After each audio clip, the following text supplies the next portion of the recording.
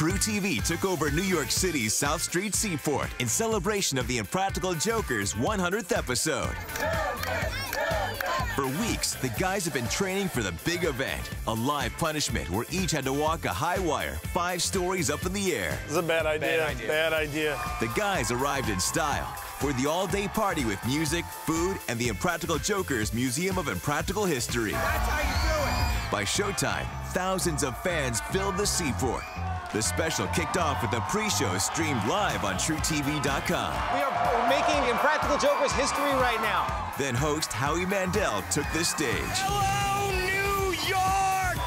Everyone was having a blast, and it was time for the main event.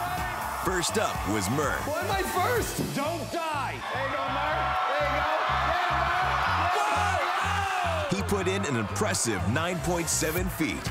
Then Sal. There he goes. 2, 3, 4, 5, 6. Going a respectable 9.2 feet. Joe was up next. Here we go. Go. Captain Fatbelly was only able to muster up 5 feet. And finally, it was Q's turn. Keep going. Keep going. He was the big winner, walking the whole thing and raising $50,000 for Stephen Sillard Tunnel to Towers Foundation. Holy God. Yeah. It felt great. The other guys still raised 10 grand for each of the respective charities. Everybody, a toast to 100 more episodes of Impractical Jokers on truTV.